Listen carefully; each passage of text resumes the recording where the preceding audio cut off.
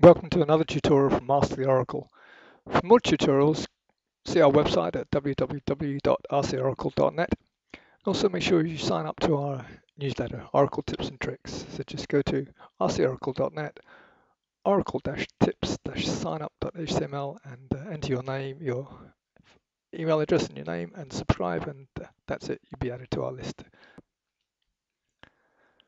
Let's have a look at the insert command in SQL. This is obviously starts with the keyword insert, and then as you can see on the screen, it wants the keyword into and then provide a table name. In this case, we're going to pick the jobs table. So we insert into jobs, and then in the most simple form, we can just provide the values for the columns rather. So in this case, we need a job ID, so we'll give it something that shouldn't already exist, 999. Then we'll give it a job title, made up, and we'll give it a minimum salary of $10 at a maximum salary of $50. And that's it. So we can run that command, and we'll have inserted one record into the jobs table, as you can see.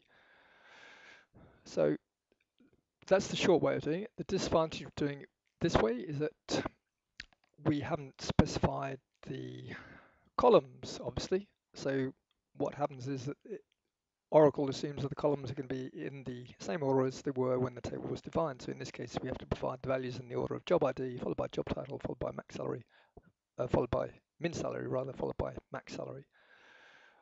So obviously, if we get it wrong, and we insert another row, so we'll get the order of the columns mixed up. So we think it's maximum salary first, and minimum salary second,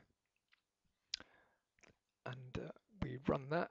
Then Oracle says, okay, that's fair enough, because it's got as long as the type provided is valid, then it doesn't care.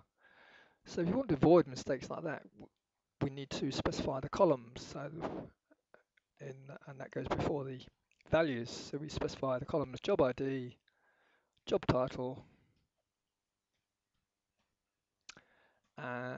min salary,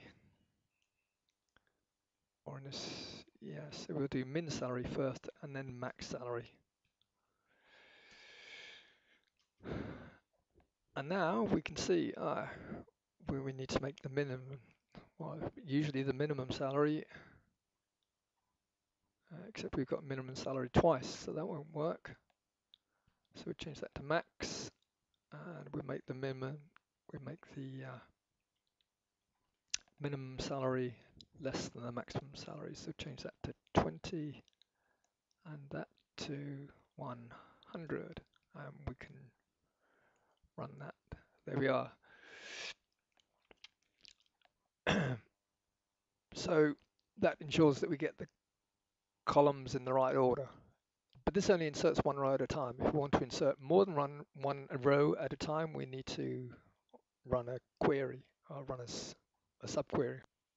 So let's look very quickly then at using a subquery to insert rows into the table. So we'll pick another table. So we'll pick emp2, which is a duplicate of the employee table. In other words, it's got the same columns.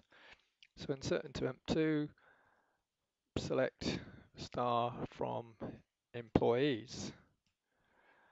And we could add a where clause on the end to restrict the rows that we're selecting, and we could specify specific columns that we want to insert. And if we want to do that, we'd have to specify them both in the where clause and in the insert. So we'd have to select insert into emp2, say employee ID, like that, and then select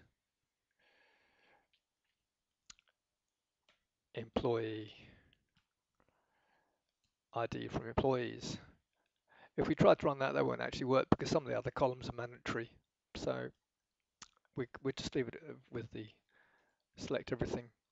So we won't specify any particular columns, so we'll select everything from the employees table and we'll run that, and we'll see that it inserts 107 rows. The tutorial was brought to you from rcoracle.net.